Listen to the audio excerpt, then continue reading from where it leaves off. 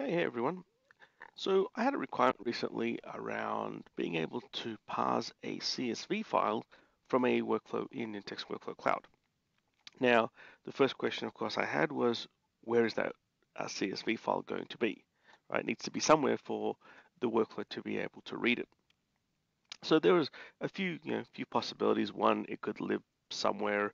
You have a URL to it, and maybe somebody fills in a form, pushes in the URL into a field, submits it, it kicks off a workflow, it reads that, and it does like a web service call, does like an HTTP get, and gets that file.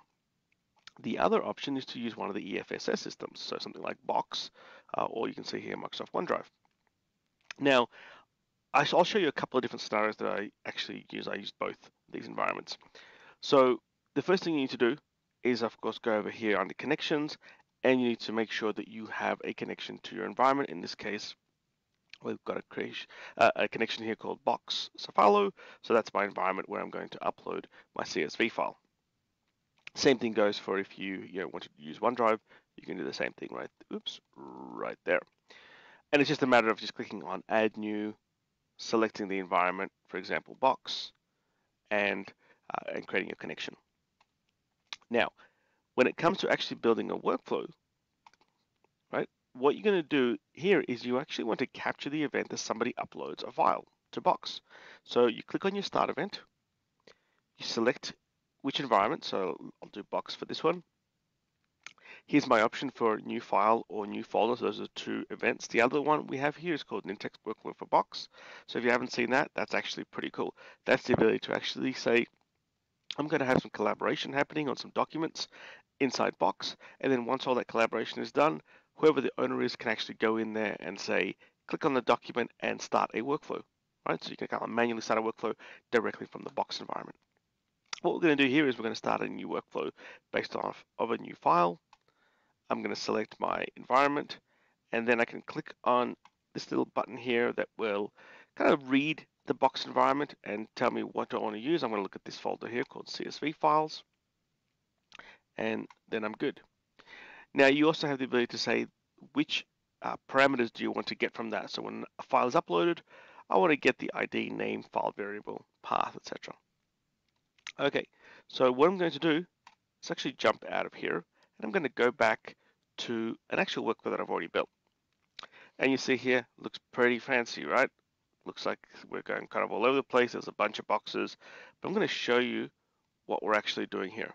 So first off, I'm going to open up a file for you. So here is my test22.csv, right? It's opened up in Excel, but it's basically a comma separated file with 1, 2, 3, 4, 5, 6, 7, 8, and A, B, C, D. Those are the 3 lines, 4 columns. Okay. So here's what we're doing. Even though in here we have the ability to get a file variable, the file variable is more for internal purposes, right? You're not going to be able to read the contents of that at this stage of what's actually in here. You can use this file variable to say move a document from maybe one folder to another, maybe one EFS system to another, maybe attach it to a Salesforce record, but you can't really read the contents of it. So we're going to have to do something to be a little bit smarter, and this is what I came up with. There's an action, and I'll actually expand this section out here. There's an action under the category box, and the same thing exists for OneDrive, called Share File Link. Now what this is doing is saying, I'm going to talk to my same environment, I'm going to pass in my path parameter, and I'm going to store a download link and a view link. Now I don't really need the view link, I'm not really using that, but the download link is basically gives you a direct link to that file. Now I do want to give you guys a heads up that in order to be able to use this, you do need to have a paid version of Box, right? So if you have a free version, a free account to use Box, this part here will actually not work, and I've tried that out. So you definitely do need to have a fully kind of paid version of Box or license for Box.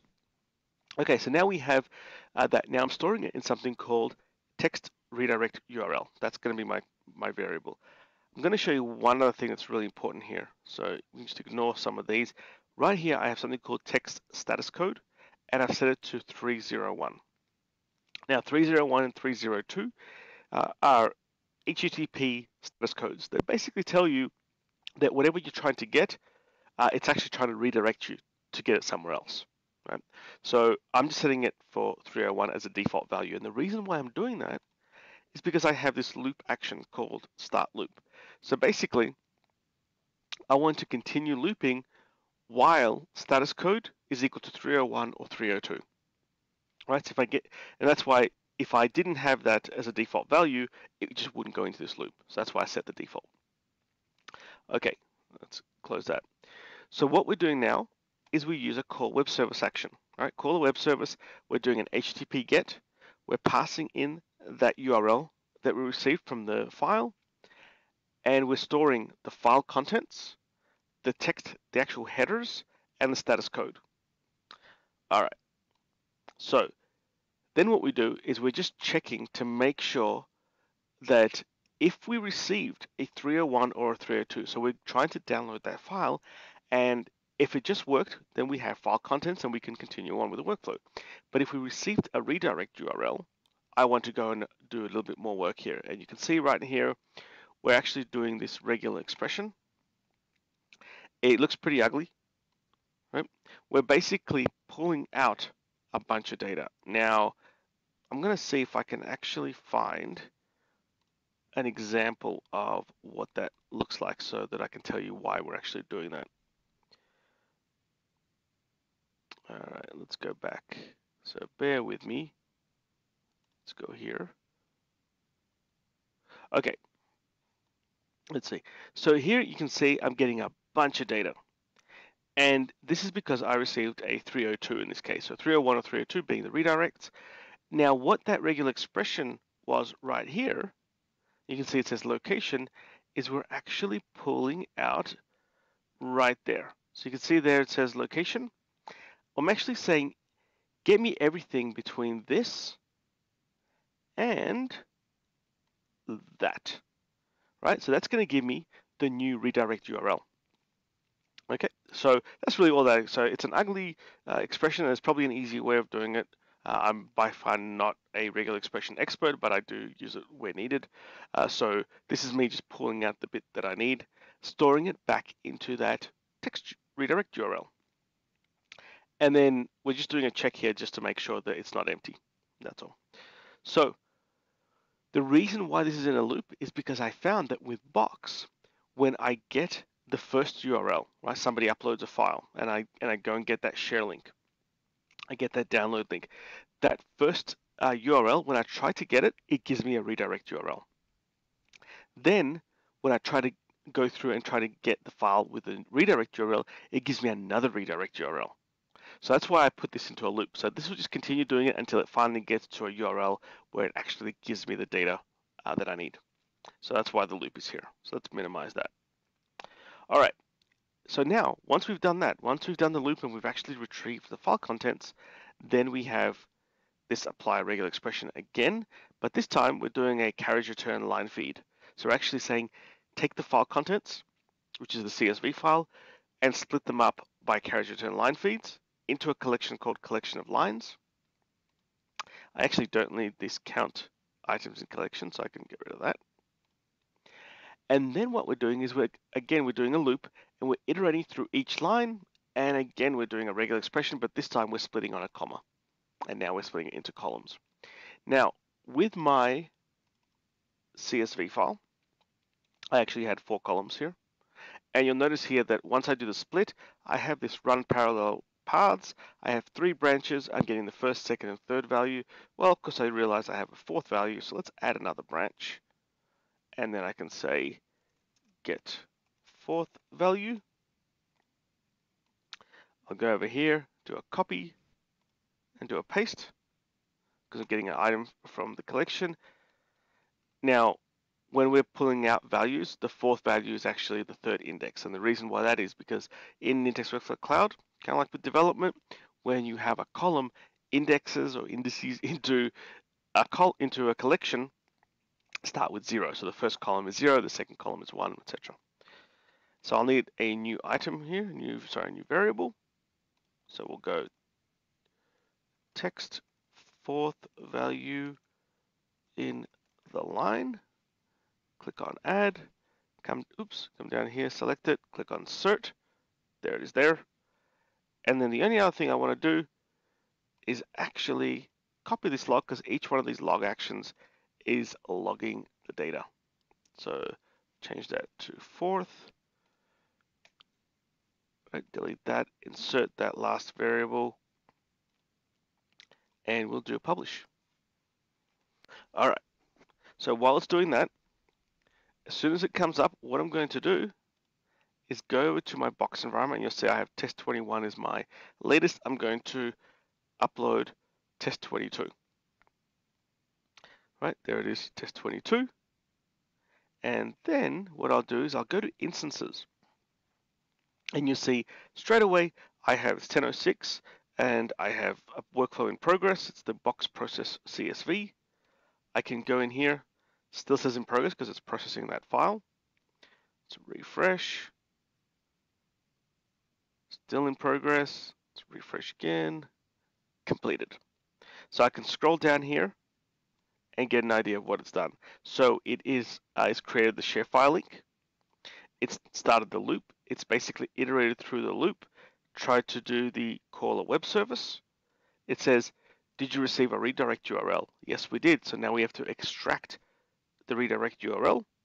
And then we go through the loop again, try to call a web service, say, did we receive a redirect URL? Yes, we did. So we received another one. Now let's apply the regular expression, go through the loop again, try to call the web service. In this case, it says run true if received the redirect URL. Well, we didn't. So we're going to jump out of this loop. And now you'll see here, we're applying a regular expression to split it by lines. Right, so we get individual lines. Now we're going to iterate through each line. We're going to split by comma. And then we have that run parallel paths. And if I scroll down here, you'll see for the first line, we actually received 1, 2, 3, and 4. For the next line, we received 5, 6, 7, 8. And then for the last line, we received A, B, C, and D. Right? So pretty straightforward, right? Wasn't that hard to do? It was just that we had to cater for the fact that we are getting redirect URLs from Box with that download link. Okay, so that was Box. Now, how would you do it if you wanted to do it with OneDrive? Well, it's pretty much the same thing. So if I move to this workflow, right, all this logic here, right there, the looping for iterate through each line, splitting by commas, all that sort of stuff, that's all going to be the same. I don't have it in this particular workflow, but I wanted to show you that in this case, you just use the OneDrive share file link. Same sort of thing, you're storing the download link. Then you make a call web service to do HTTP GET, and you store the content. The only difference I found was that with OneDrive, you're getting a URL to a file, and it's a direct URL to that file. So there's no redirects that seem to be happening. So I don't have to have that sort of more complex logic there. So that's what it is at the moment. But you can see it's pretty straightforward that you can now have somebody upload, or it could be somebody, but it could also be a system, upload a file to Box, to OneDrive. I haven't tried DropBox, and let's see, what else do we have here? Citrix Share File and Google Drive, so I haven't tried those yet, but my guess would be same sort of functionality. Let's see, with Share File, I think, yeah, you still have the Share File link, so that should be doable as well. So, like I said, pretty straightforward. You could have a person upload a file to one of these systems. You could have a system, some sort of computer system that's actually generating regular CSV files and uploading it to, say Box, and then having a workflow run, parse it, and do some stuff with it. Hopefully that helps you guys. I'm going to export this workflow. So I'm going to close this. I'm going to go back to my workflows, and I'll come over here, click on export, and I'll share an export key with you guys. So if you need to download it, definitely do that and play around with it. You'll need to modify it a little bit in that you'll need to create your own connector for Box, but definitely be able to use it, give you a nice starting off point, and hopefully hopefully it'll work for you straight away. If not, reach out to me, post some comments at the end of the blog post, and maybe I'll be able to point you in the right direction. All right, thanks for your time, guys, and hopefully I'll come up with some more blog posts and videos in the near future.